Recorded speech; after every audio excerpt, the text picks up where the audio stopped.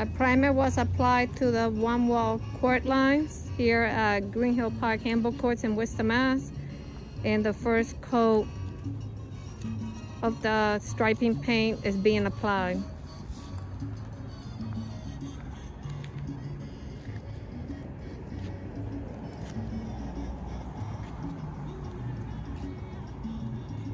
The prep work takes a long time, but we're going to do one side. Another day we'll do the second court on the right side. Yeah, one of the hardest things about it is we don't have a tape gun. Tape guns go anywhere from $3,000 to $2,000, and for the most part, you're talking 5 or 6 for like the average tape gun. And you know, if you get something at a very cheaper end, you don't know what you're getting. So, you know, paying that much for something, unless you're doing, you know, side jobs or something where you're doing that, it's not worth getting it.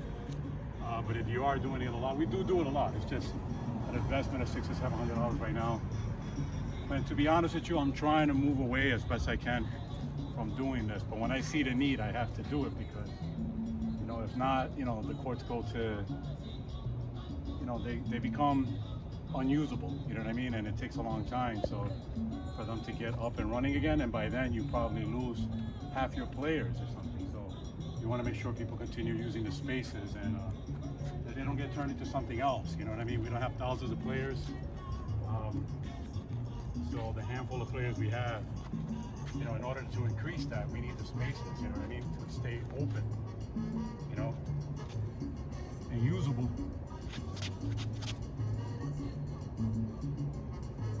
This is the proper stuff to use. It is tedious. This stuff dries pretty much almost instantly, so you have to, usually you have one person pouring, the other one moving the paint. It goes on, it's almost like a bluish type of thing, but it's paint, and you got to move it quick. And you have to let the first coat dry very well? Yeah, you want it to dry. You want to have the primer, because if not, you're not going to get fine lines. And wearing this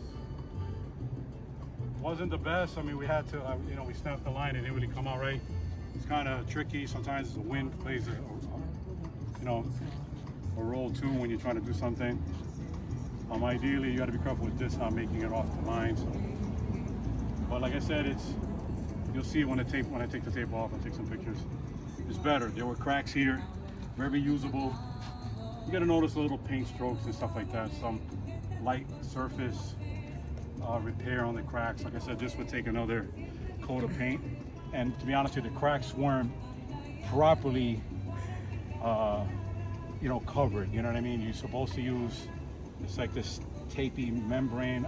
That's even after the mixture of sand, cement, and bonding glue or whatever it is that's kind of mixes it together to keep it together. And that's just, you know, first, and you got to scrape it. You got to do a bunch of different things to do it. You know what I mean? And I'm gonna, you know, I'll spend way too much time doing it. But like I said, you know, it's gonna be usable. We have this one too down here that we got to do. Like I said, you're gonna see some roller marks. You know, that usually, you know, when you do the squeegee, you don't notice it as much. You go across and you kind of make like a U, and you make another U, and you keep going, and then moving the paint across until you reach the end.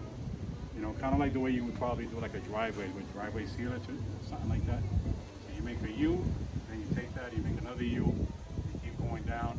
I kind of just went across this way at first with a squeegee, just to get that first coat of a large area. And then I decided to roll it on, and then it was kind of light green, so I didn't want to go with that light green here. I mean, ideally, with the whole both sides were the same. Even though it looked nice. It would be better, but then it would have to, you can see it shows more imperfections, and then you would have to get the other side. It's going to look like two different colors. As it is, they're two different colors, but it's not that big of a difference in the color. So usually even doing this, holding a roller like this over the green area is a no-no, because then you drip something and then you got a spot, you know, you got to go over it again and try to avoid as many, you know, touch-ups as you can avoid it. Not, you got to go back and do more and do more. So I try to keep this covered for you. So far it's looking wonderful. Okay, this is the back side facing the skate park, right next to it. And these are 4 one-wall handball courts at Green Hill Park. Located, I think if you look at it through Google Earth or Apple, 35 or 38 Officer Manny Familiar Way in Worcester, Mass. Have a good afternoon, everybody. Bye-bye.